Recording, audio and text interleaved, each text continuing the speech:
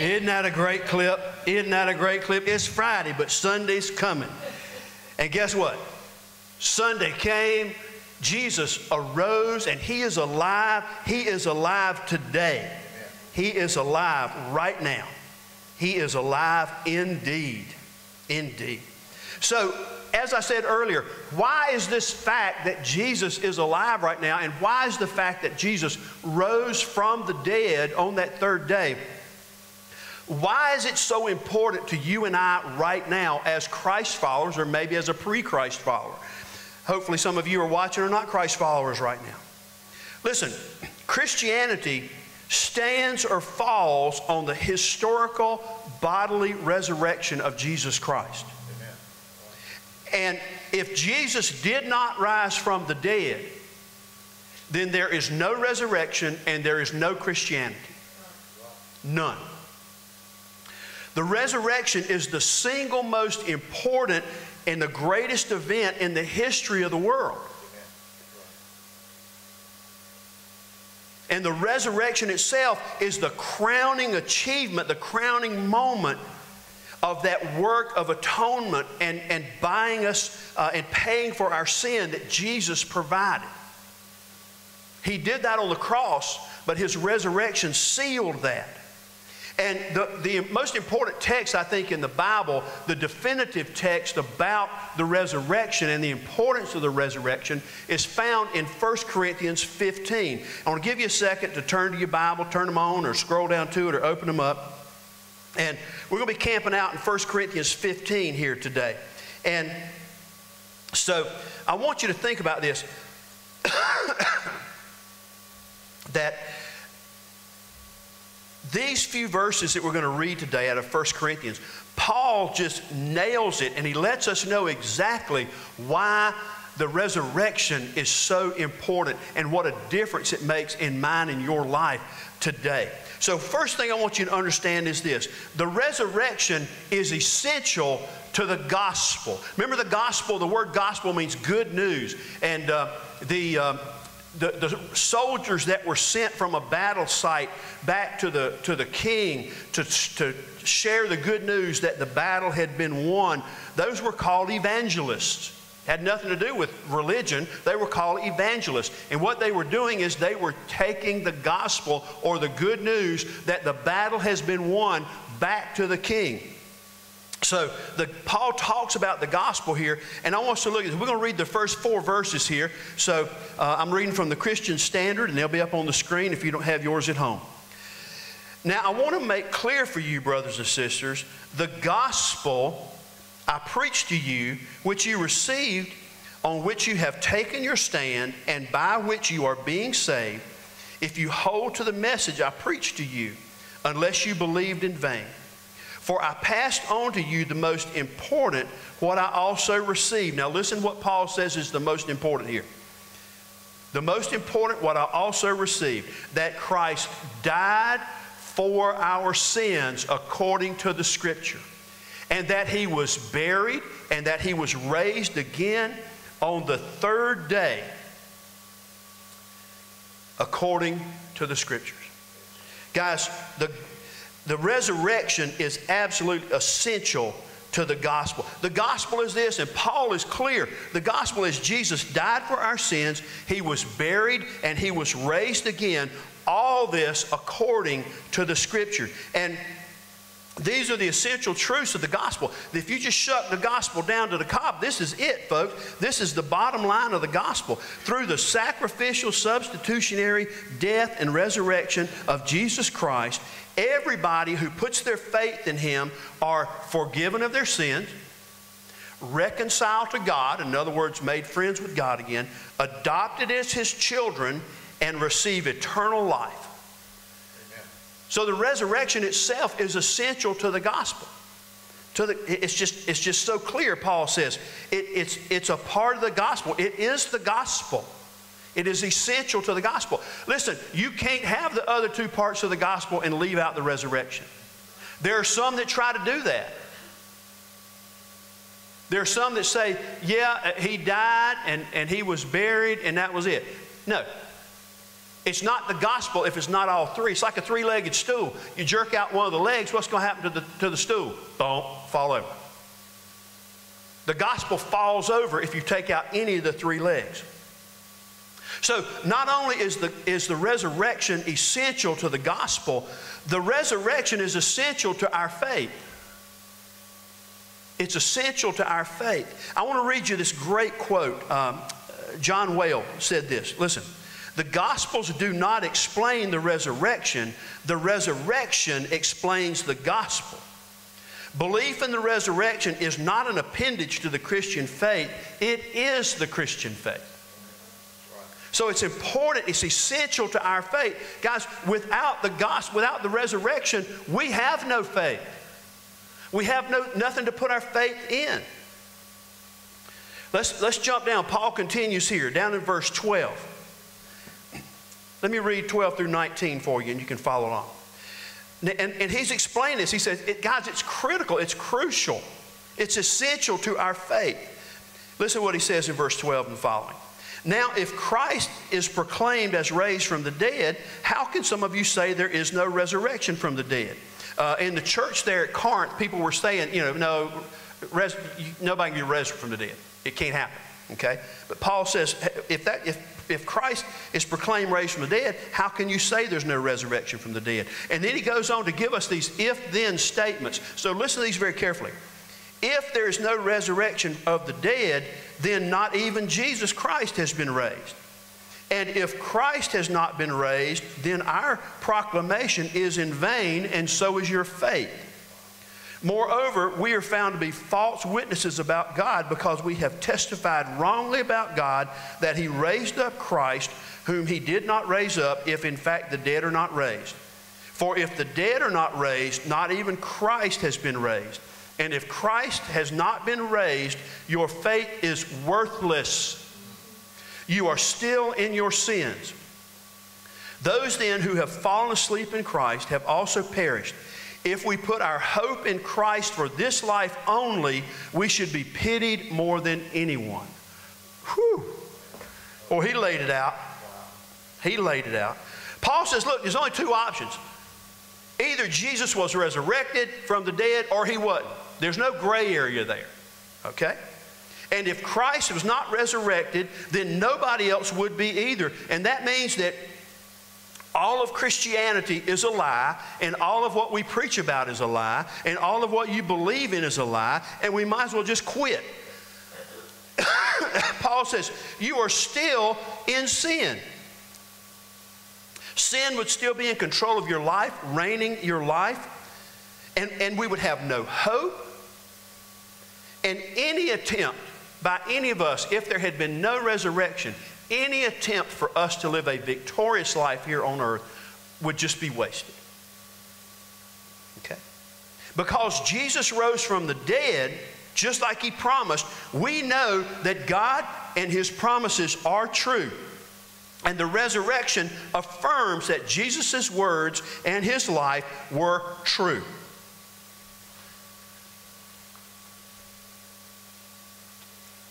I promise y'all I don't have corona. Something in my throat. So, because of that, we know that Jesus, His words and His life are true. I'm so sorry.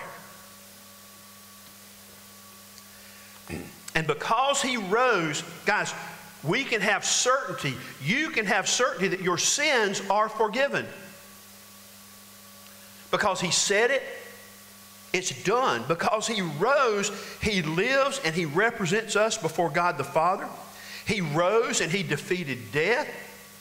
And we know that we will be raised also. Jesus' resurrection guaranteed both His promise and His authority to make the promise. But you have to have faith in what He says. You have to believe what He says. That's what's called faith. God's power brought Jesus back to life from the dead, and that same power is available to you and I today. The very same power that raised Jesus from the dead is in you today as a Christ follower. So it is essential to our faith. If we don't believe the resurrection, we don't have a faith. We don't have nothing. We don't have anything. We have no hope. We have no hope for this life. We have no hope for the next life. We have nothing. And the third thing I want us to look at here is that the resurrection is not only essential to the gospel, the resurrection is essential to our faith, but the resurrection is also essential to our future. To our future. Jesus' resurrection guarantees our resurrection. Jesus himself said it. He's the foundation, the cornerstone of all of our hope. And look at this verse. Jesus says, I am the resurrection and the life. He that believes in me, though he were dead, yet shall he live. Jesus is very clear. If we believe in him, even though we die, we will rise again. That's the resurrection. Did you realize that one day, like we're celebrating Resurrection Sunday today, one day there's going to be Resurrection Day when all of us rise? Look at what Paul says in 1 Corinthians about it. Drop down to verse 20. Paul says, but as it is, Christ has been raised from the dead, the first fruits, in other words, he's the first crop of those who have fallen asleep. For since death came through a man, the resurrection of the dead also comes through a man. For just as in Adam all die, hey, here's a newsflash, everybody gonna die. Everybody. Okay? For just as in Adam all die, so also in Christ all will be made alive again. All will be made alive again. Here's what Paul means there. Adam's sin brought about our condemnation and our death, but Jesus' sinlessness, his sacrifice, brought about our resurrection from the dead for everybody that is related to God through Christ by accepting that sacrifice on their behalf. Everybody who believes in Christ will be given a new life. Now, a lot of us talk about eternal life, and we think, well, my eternal life starts when I die. Wrong. Your eternal life starts the moment you become a Christ follower. The moment you become a Christ follower, you are secured in Christ and in that eternal life. And we have what I love what Tony Evans calls it, the victorious resurrection. That's what we have. Okay? Because of the resurrection, this is getting it right to the point here, guys. Because of the resurrection, as believers in Jesus Christ, you and I get to experience a double resurrection. What? 2 for the price of 1. Okay? A double resurrection. First of all, we are resurrected from our spiritual death. It says we were dead in our trespasses and sin. And we are resurrected out of that spiritual death. And we become spiritually alive. Okay? And I love the way the Bible says this. Jesus said, I have come that you might have life and have it abundantly, fully, hilariously, overflowing. Jesus didn't come and live and be crucified and died and raised from the dead so that you could sit around and have a pity party all your life. Get up and get out of it. And I'm just even going to say this. I believe if you're sitting around your pity party all the time, you're saying Jesus' death and resurrection wasn't good enough for you. I'm just saying. We have been raised to new life so that we can experience the beauty and the magnificence and the glory of the gospel in our lives today, right now. We don't have to wait until we get to someplace later. We experience it right now. That's the first resurrection. And then the second resurrection is that It's that final moment when we'll be resurrected out of this old horrible, broken, miserable, groaning world that we live in, and we will be resurrected into a world of righteousness, harmony, peace, and love. And Scripture says there ain't going to be no more crying, no more suffering, no more shame, no more death, no more sin, and we will live with Jesus forever and ever and ever. That's the second resurrection.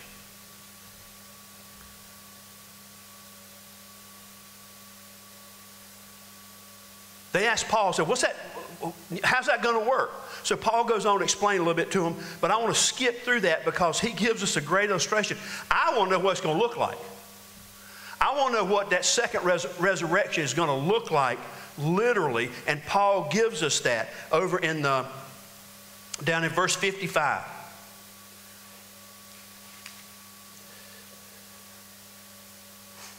We're going to read 55 through 59. And I'm just going to say it. I'll read it all at one time. We'll come back and talk about it. What I'm saying, brothers and sisters, is this. Flesh and blood cannot inherit the kingdom of God, nor can corruption inherit corruption. Now here's verse 51. Listen, I'm telling you a mystery. We will not all fall asleep, but we will all be changed in a moment, in the twinkling of an eye, at the last trumpet. For the trumpet will sound, and the dead will be raised incorruptible, and we will be changed.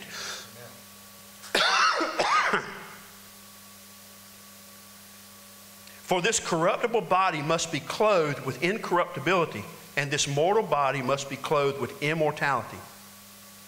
When this corruptible body is clothed with incorruptibility, and the mortal body is clothed with immortality, then the saying that is written will take place. Listen to what it says. Death has been swallowed up in victory. Where, death, is your sting? Where, death, is your victory? The sting of death is sin, and the power of sin is the law. But thanks be to God who gives us the victory through our Lord Jesus Christ. We will be changed in the twinkling of an eye.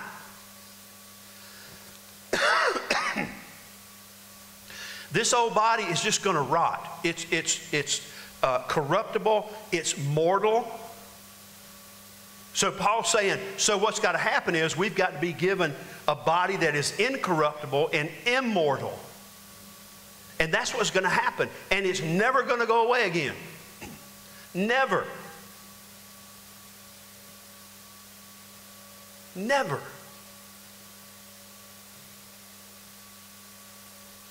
Guys, I hope you see that resurrection is so much more than just Jesus coming out of the grave. The resurrection is Jesus opening up our resurrection for us. Opening the future for us. Resurrecting us currently out of our sin and our death, our spiritual sin, our spiritual death, but also resurrecting us eternally on that second resurrection. I'm going to call the praise team on up right now. And as I do, I've got a couple of quotes here from Billy Graham about the resurrection. And these are just so powerful. So powerful. Billy Graham says this, without the resurrection, the cross is meaningless. What? Without the resurrection, the cross is meaningless. Then he goes on to say, the resurrection of Christ changed the midnight of bereavement into the sunrise of reunion. Then he goes on to say, the resurrection of Christ changed the midnight of disappointment into the sunrise of joy.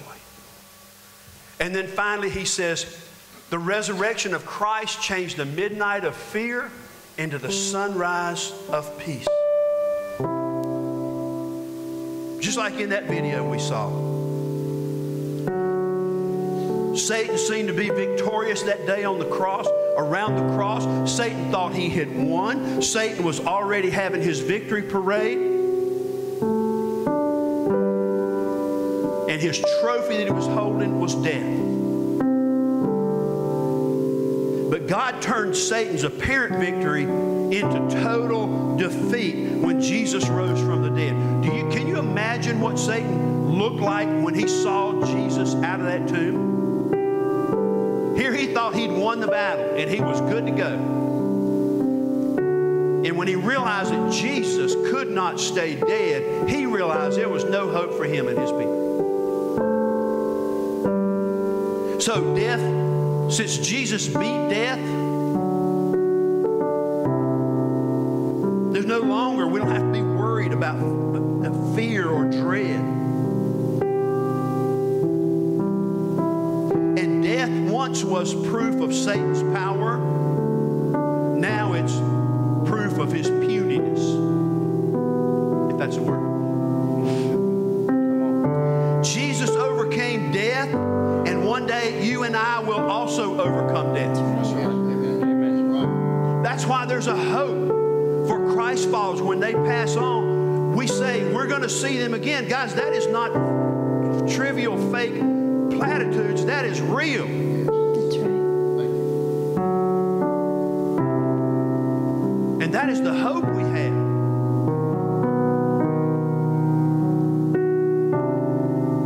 Jesus overcame death, and we will overcome death. And the law will no longer make us sinners, because Jesus has made us saints. You're not just a sinner saved by grace. You're a saint. So start living like it. Jesus died to make you a saint. Death has been defeated, and we can have hope beyond the grave.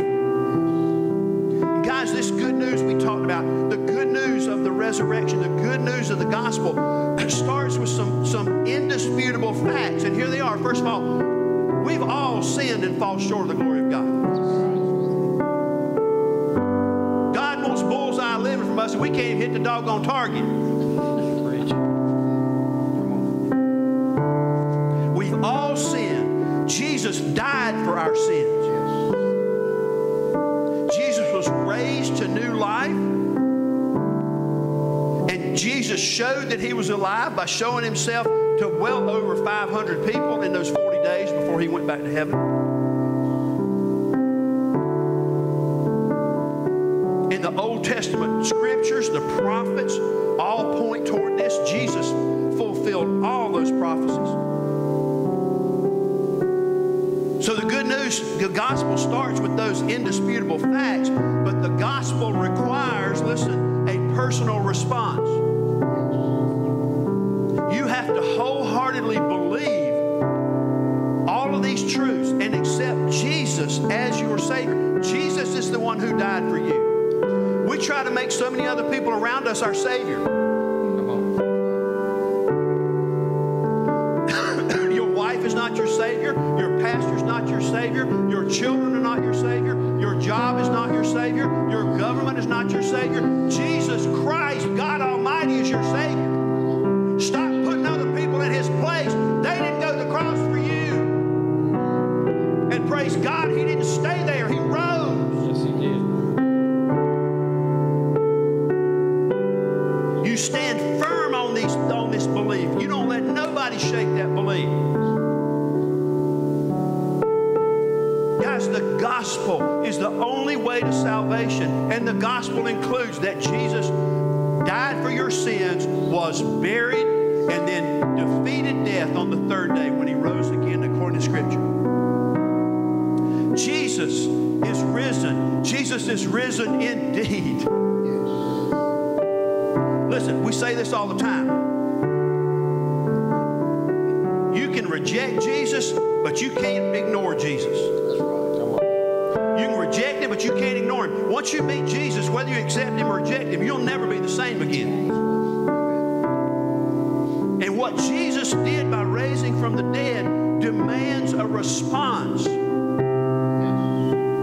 So how are you going to respond to the risen King of Kings and Lord of Lords?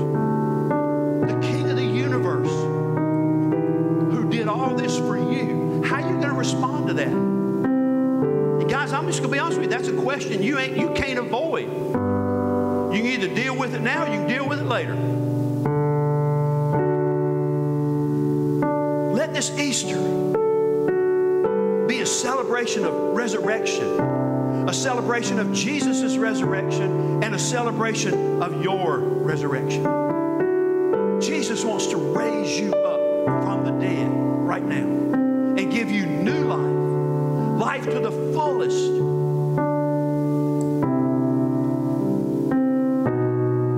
If you want to do that, I'm going to lead you in a prayer. And it's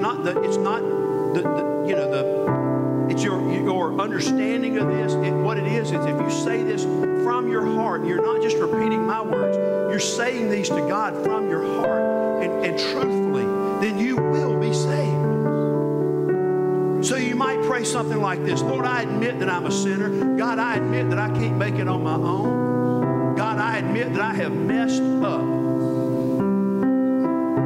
And God, I believe that Jesus died for my sin, to forgive me of my sin, and to give me His righteousness. And I believe that Jesus rose again to defeat death and give me real life. Now, God, I just confess my need of you. I need you, God. I need you. I turn my life over to you. If you're who you say you are, and if Jesus did what He said He did, then I'm all in. I trust you, Jesus. I turn from my sin right now, and I turn towards you by faith in Jesus. Thank you for saving me. Thank you for resurrecting me. In Jesus' name, amen. If you prayed that prayer, you are now a Christ follower. If you meant that, please give us a holler. Shoot us a line on Facebook, live there. Let us know you did. We've got some stuff we want to get to you. God bless you. Thank you for that. Jesus rose from the dead so that you too would raise from the dead and have eternal life, and that you would have abundant life right now, today, this moment. Right. God bless you. We're going to just sing, and I'm going to close this service out with singing Happy Resurrection